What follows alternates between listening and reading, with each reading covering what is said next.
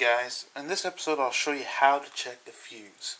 Now there's many different types of fuses out there. For instance, I have this car fuse here, and the way you know if it's bad is if that little wire in there is burned through. Typically on the top you'll see a little black spot.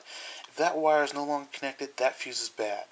Now they make these in all different types, sizes, shapes, and they're color coded. In this case it's a 15 amp fuse, would be blue for this brand here. Another style fuse is a glass fuse, such as this one here. You can tell this one's okay because of that shiny piece of metal that you see in the middle there.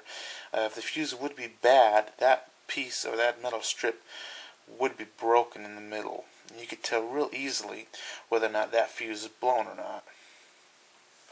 Another type of fuse you may not be able to see if it's blown or not is this type of fuse right here. This is a 50 amp time delay bus fuse. You really don't know if this fuse is bad just by looking at it because it has a sticker on it. Even if you peel the sticker off, it still has another copper jacket underneath it, and you don't know if this fuse is bad unless you have a meter. You will need a meter such as this one here. If you don't have a meter like this, you can also use a meter. It's a lot cheaper. One like this here. This one here you can buy at Walmart. It's about $7 to $12, somewhere around there. And what you're going to set this meter on is this little line that has a triangle in it with another line. So, just like that. I'll show you on the other meter the same setting. In this case, on this field piece meter, it would just be 1 over. This setting right here with the sun and the two lines means it has an audio, so whenever there is continuity through what you're checking, or the circuit is closed, it would make a beep, such as this.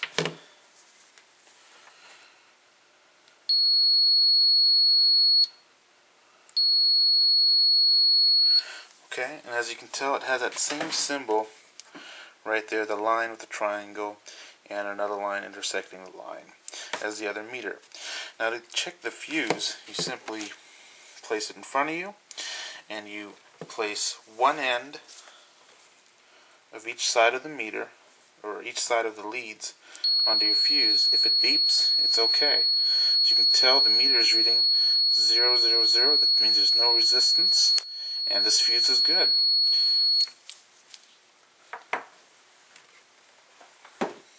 The other meter that we can show you is this one right here. This one doesn't have an audible. It just has a 1. 1 meaning it's infinite. And when you close the two, or when you touch the two leads together, you get 001 or 000. That means there's no resistance in the wires, and these wires here, these cables are probably pretty good, and they're ready to be tested. So if we grab our fuse, we can go ahead and do the same test.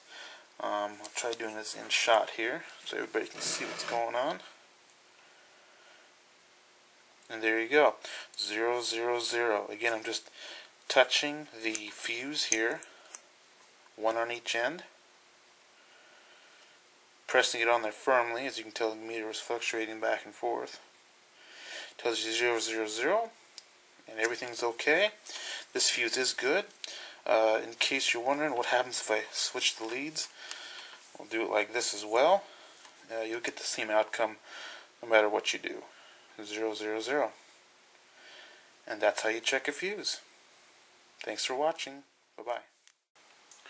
Okay guys, and here's a fuse panel, and I'll just kind of show you how the breakers should work and stuff.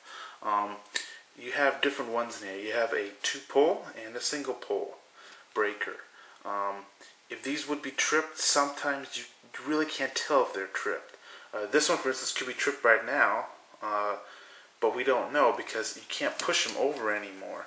They trip sometimes without showing that they're tripped. So the best way to reset them, if you're not sure, is to turn them off completely and turn them back on. Typically, if they are blown, they should be back to the left side, just maybe something like that.